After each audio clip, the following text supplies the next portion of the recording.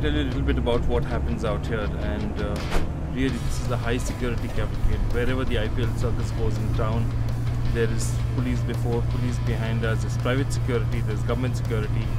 And what the police does is we're really lucky because they call ahead to the next station and they make sure that all the traffic signals are going in favor of us. The idea is to see that this convoy never stops. So it's really fascinating.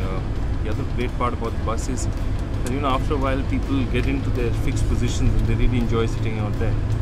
So for example, right now you can see Sunil and Manish Pandey, the calmest player on the team and one of the most excitable players in the team. They always sit together, and it's fascinating.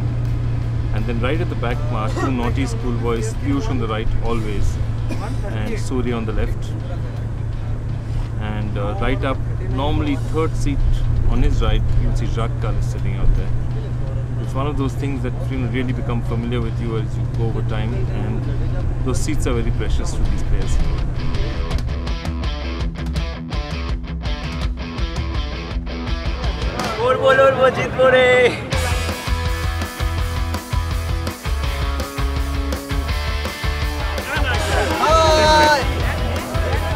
KKR!